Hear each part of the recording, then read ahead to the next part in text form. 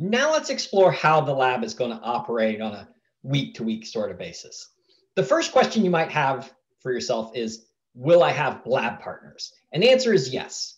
You'll be divided into teams of 3, and everyone on the team will get the same grade for the lab.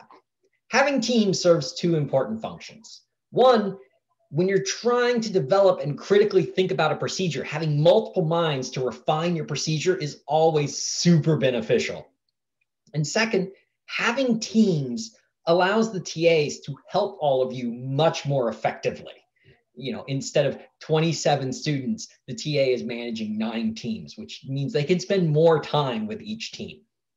Based upon the research of team formation, I will make the teams. This has been shown in a lot of research to be the most effective way. Note that these lab teams are different and separate from those used in lecture. The lecture teams are opt-in, while the teams in lab are required. While I acknowledge that it would be ideal to have the same teams for lecture and lab, there are simply too many variables to make such teams work. And thus, you're going to have a separate team for lecture and lab.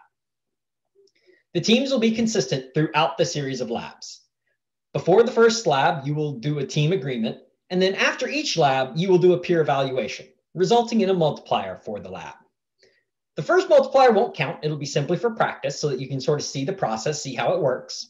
But for each subsequent lab, the multiplier that you earn will be applied to that lab grade. These multipliers are, for the vast majority of people, about equal to 1, which means you just get the grade of the lab.